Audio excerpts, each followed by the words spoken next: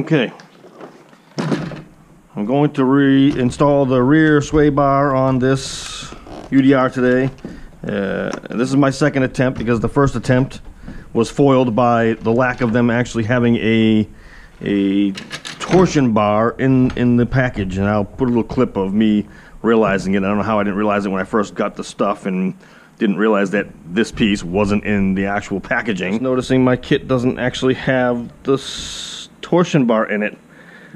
It's kind of amusing now that you think about it, but I'm gonna pop this baby in today and see how it works.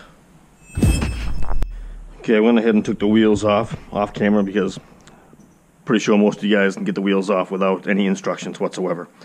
Some of the things you'll need are obviously your basic tools for working on any Traxxas. They're all the same. The kit comes with a drill bit because you have to ream out the hole for the new torsion bar, which is much thicker. In case anybody's interested, this is the part number here from Hot Racing. I got all my parts laid out. Loctite, Loctite, Loctite. Alright, so instead of taking these discs off every single time to move these torsion bars around or do any other kind of work on it, I just put a hole in the disc right there with the drill bit so I can get the screwdriver down in there. Makes my life a little easier. Let's get these parts off.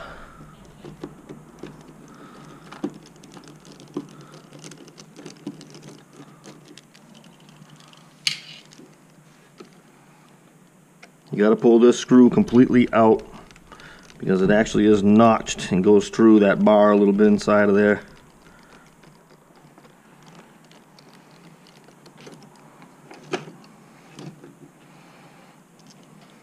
There's nothing wrong with these, so I'm going to hold on to them.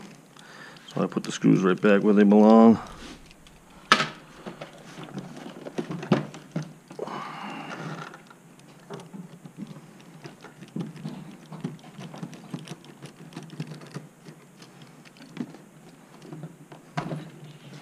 I'm going to reuse those screws because they're stainless.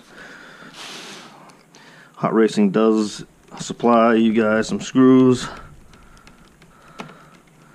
but because some of the screws I'm using on here I've already replaced with stainless steel ones, I just go ahead and replace those and leave those.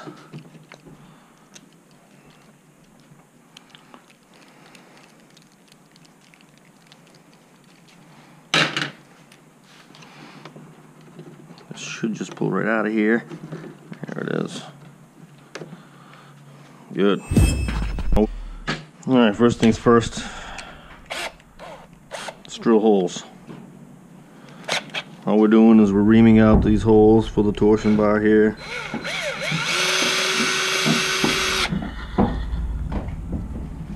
Bye bye, horsey. BJ, stay.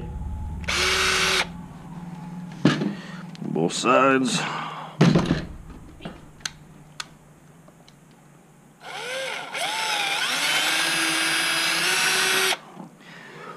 Make sure you went all the way through. Beautiful. We don't need that anymore. Let's make sure we get the right sides. Obviously Hot Racing pointing up. This is going to rest on here. It's all said and done. So I think what I'm going to do is I'm going to put these parts on first. There's no writing or anything on them. They look like they go in the same direction. Got a couple of different settings here, as you can see. So I'm just going to line it up and see about where it would have been originally. Originally it looks like they would have been in about the middle holes. So that's what I'm going to go with, the middle holes.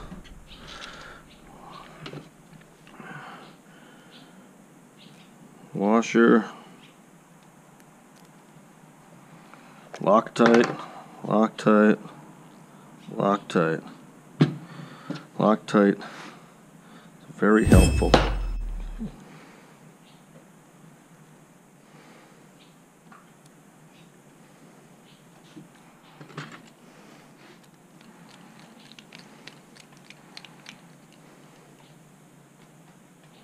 Nice and tight.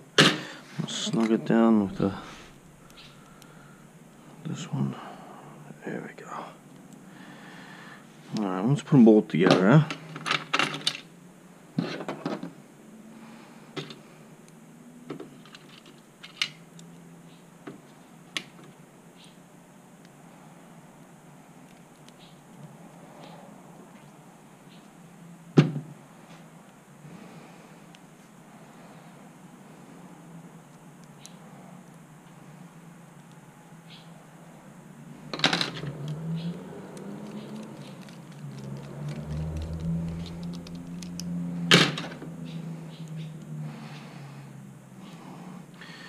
There we go.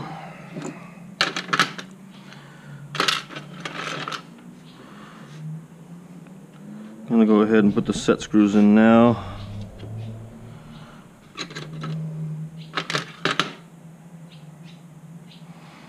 Loctite on the set screw.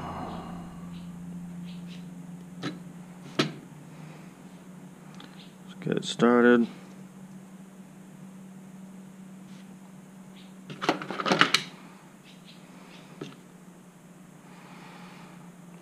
Takes about 24 hours for Loctite to actually set up, so putting it on early like this and letting it sit is not going to hurt you at all. Bud.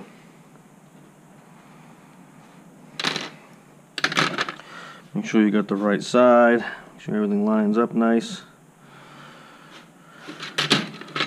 Get your torsion bar on. Obviously there's a flat side there where your set screw is going to set. I'm going to run it flush for now. If there's any adjustments afterwards that need to be done, that's what I will do.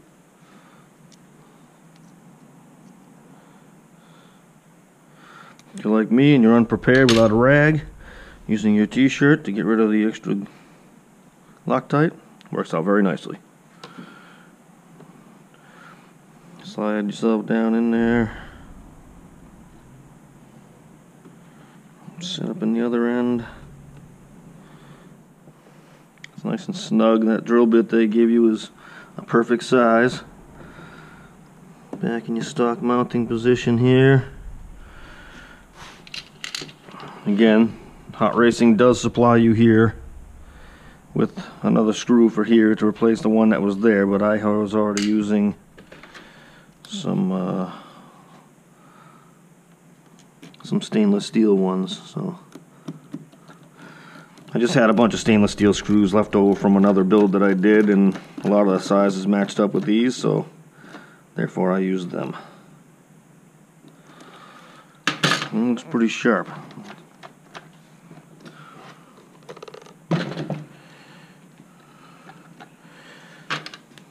Second one up and running. Make sure you get your flat side lined up with your set screw. Hold it flush.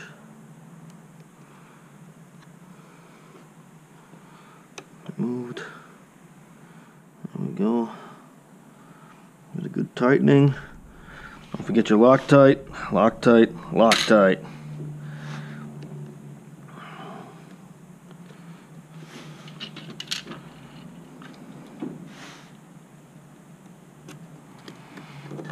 Where's my hole? There it is.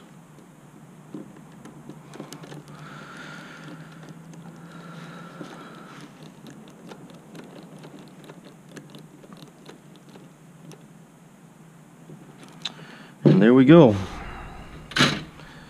One sway bar kit installed. Looks beautiful.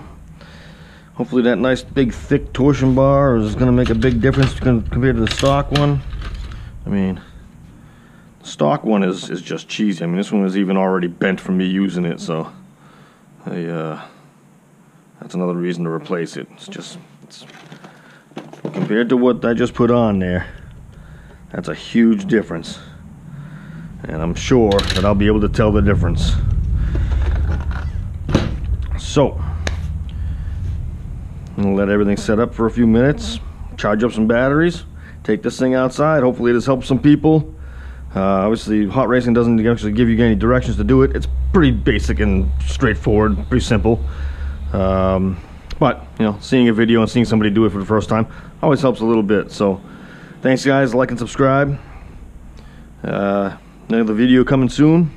Talk to you then. See you later.